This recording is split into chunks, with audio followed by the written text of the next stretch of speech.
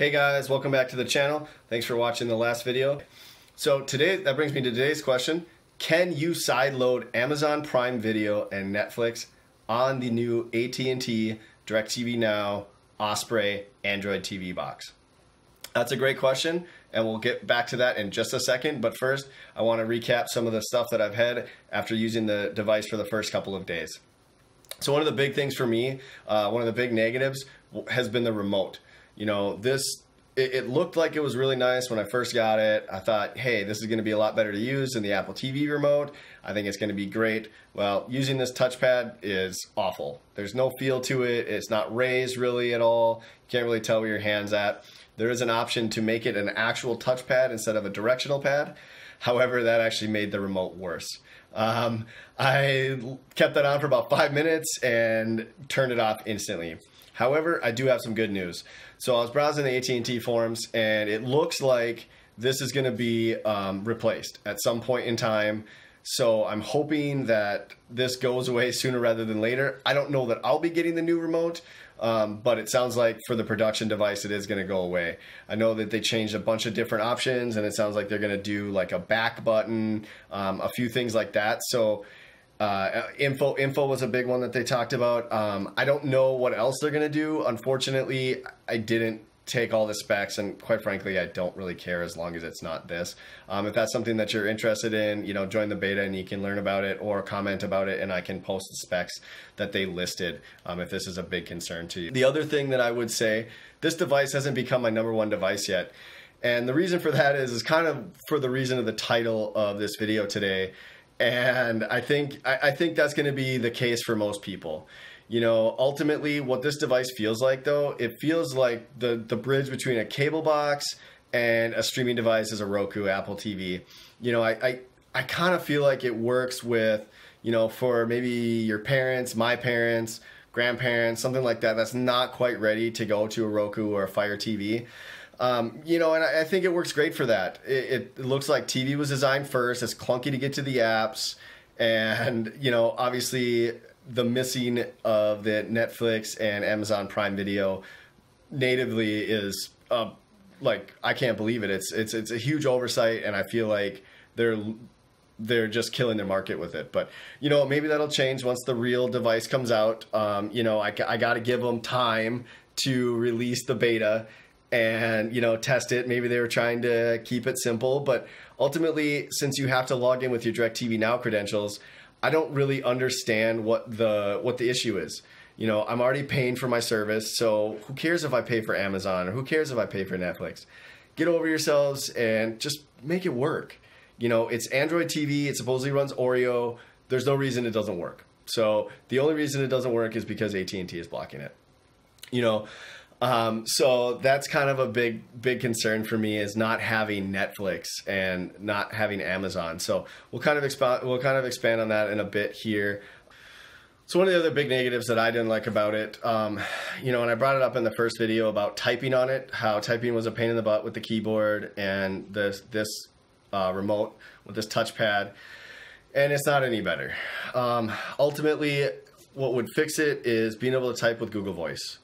You know, you can do it on Fire TV, you can do it on Apple TV, which quite frankly is the best one in my opinion. I haven't tried the new Roku supposedly, which works with Assistant, so maybe that works. I don't know. I don't have that yet. So yeah, if they fix the voice feature, I think it would be a lot easier to type on. You know, and that comes without saying that they're going to upgrade the remote. So if they upgrade the remote and allow voice typing, I really wouldn't have any issue with it. You know, the next thing that's kind of nice that I didn't get to test yet, I was going to bring my Bluetooth headphones home from work, and I absolutely forgot them today. So I haven't tried, but it looks like this device has Bluetooth and it's able to pair with headphones, which would be really nice upgrade over, say, like a Roku that has the remote mounted headphone jack. You know, that's a really cool idea, but this is even a better idea because then there's 0 cords whatsoever, and, you know, who doesn't have Bluetooth headphones at this point? So I think that's a really nice feature that, you know, probably gets overlooked, and maybe that's something that's normal with Android TV, but again, this is my first Android TV box. So, all right, now that we got that kind of out of the way, let's address the elephant in the room. Can you sideload Amazon Prime Video or Netflix onto AT&T streaming player? The short answer, no, you cannot. It looks like at one point you were able to do so. I know a couple of people on the forums posted about it.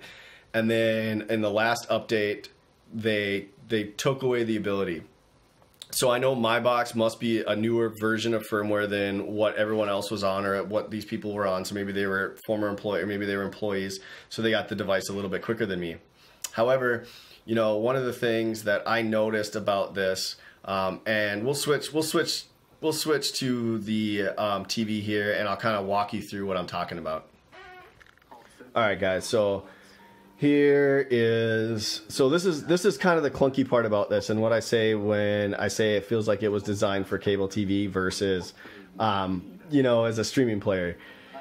The native thing is TV. I mean, it boots up into TV, which is cool, which is fine. But it's, look at this, to get to the apps, I have to go here and then here, which is a pain in the butt. There's no easy way to change through. At some point, I hope they change it to maybe do a double tap on the home button to get your apps to pull up, and then that way you don't have to go through all the menus and all that stuff. Anyway, so those are the apps, and obviously there is no Netflix, no Amazon Prime Video. So let's go to the settings, and if you're familiar at all with how to sideload apps on Androids, you have to go to the general settings and then app security, and it's going to give you the option here where, see, mine doesn't have this, where you can load apps with, you know, that are unverified or unknown apps, excuse me, from, you know, different sources. So this option is gone. It was never on my device, and it must have been on other people's device. Just fine. I was able to get the developer options on, which would allow me to do the ADB command prompt or command line interface, which I'm familiar with. So I figured, hey, this is going to be no big problem. So what you normally do here with the side loading, we'll go back to apps here. See, it's just kind of weird to navigate, and I don't really know why, but it's just not easy. Maybe it's just unnatural. All right, so if you ever side loaded before, this tool is, you know, invaluable. ES File Explorer. So I'm going to plug in a USB here, and you can see the internal storage. It shows up there. And I'm going to plug a USB into this, and we'll see what happens. You'll see it show up. 2 hours later. All right, so open, yes. So I'm just going to do this. That's fine. So you can see the device there, and it's trying to read it, but for whatever reason, it doesn't like it. And so I'm unable to read it. Okay, great, no problem. So the next way to load this stuff via you know, ES File Explorer is to go to the cloud. So we'll navigate there. So there we are.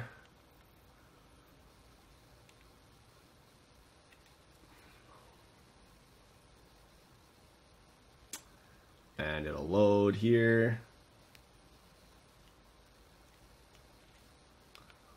Let's see, it takes a little bit.